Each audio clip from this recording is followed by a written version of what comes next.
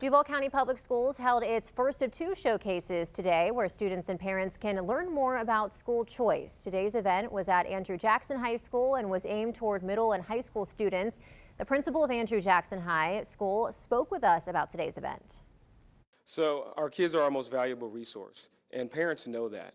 So they need to be aware of all the choices that we have here in Duval County. What we're doing this Saturday is different than what we've done in years past. We've tried to find the best way to reach our families and to make it feasible for them to see our schools. So this Saturday opportunity is one where they'll be able to go to schools. There's 4 different tours at the schools. So we want them to get that experience.